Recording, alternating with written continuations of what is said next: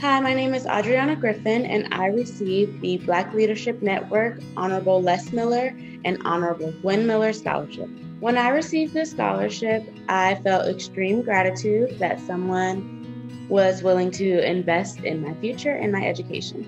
After graduation, I would like to obtain my master's degree, and receiving this scholarship has given me the financial resources that I needed to do so.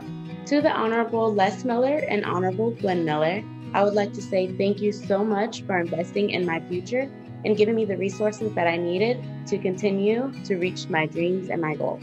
Go Bulls!